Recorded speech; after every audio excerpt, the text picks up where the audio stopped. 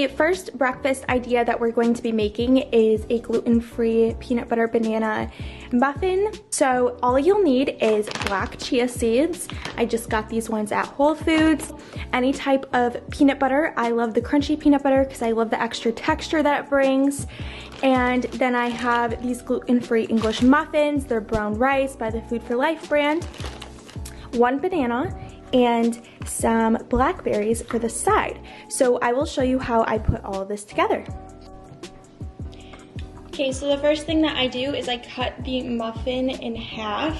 You probably are wondering why I'm using such a big knife for this, but it's because they're still a little frozen. You can find these in the freezer section at Whole Foods or pretty much like anywhere. I know Kroger has them as well if you're in the Midwest. So once I just cut it in half, I'm just going to pop it in the toaster.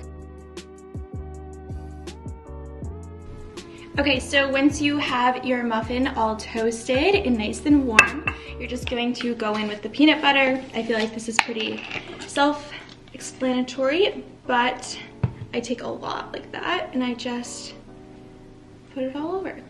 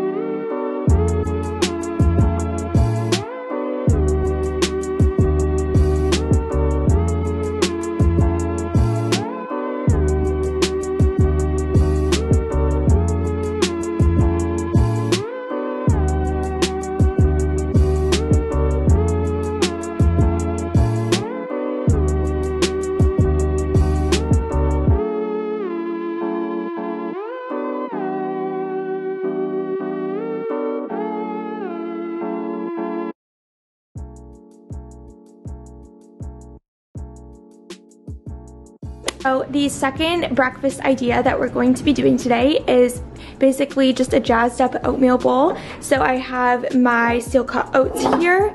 I have some blackberries, some strawberries, black chia seeds, and my peanut butter again. And then I have my bowl. So I will just show you guys how I make it. I'll probably end up needing some cinnamon as well. And yeah, let's get started. The first thing that I'm going to do is I'm going to take a 3/4 cup and just add some oats.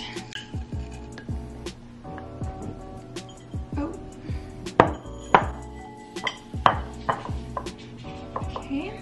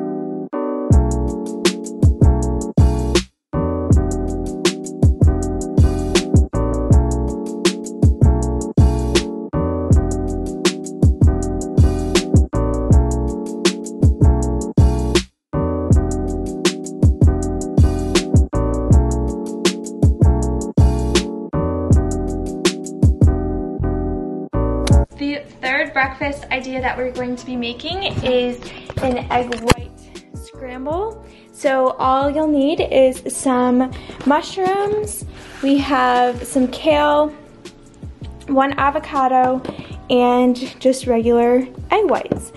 So I am just going to fry this basically all up, add in the ingredients, and you have an egg white scramble. So I'll go ahead and show you how I make it.